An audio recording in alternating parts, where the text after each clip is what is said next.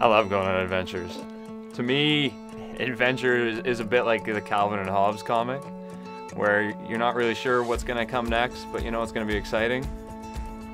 Makes me feel like at the end of the day that I've accomplished something, that I've gone out and done something that not a lot of other people to do, and that I'll have that story to tell for forever.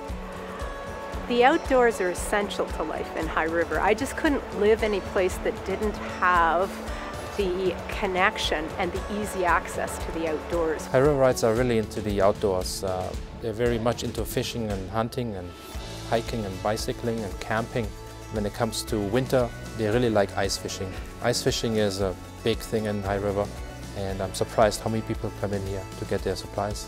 I love the High River natural landscape. I think it's beautiful. The river valley, the trees, just the flora that is in there is amazing, and then we're so close to the mountains. I mean, it's a 45-minute drive to any hiking adventure you'd like. You can go 20 minutes north to the best trout fishing river in Canada.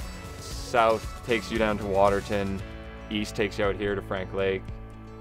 Even staying in town, you have the river there, you have the trail system. This morning I went out walking on the trails. When I was done with that, I hopped on my bike and biked down to the pool so that I could do some aquafit and biked home again. So the trails they're like this spinal cord or something through the background of High River to get you from place to place. You can see everyone's enjoying them and savoring them, whether they're rollerblading or biking or walking, or the dogs that are out there, things like that. You know, I think it's the best place in the world, so you know, anybody should come down and have a look at High River. It's a great town. High River has the small town atmosphere.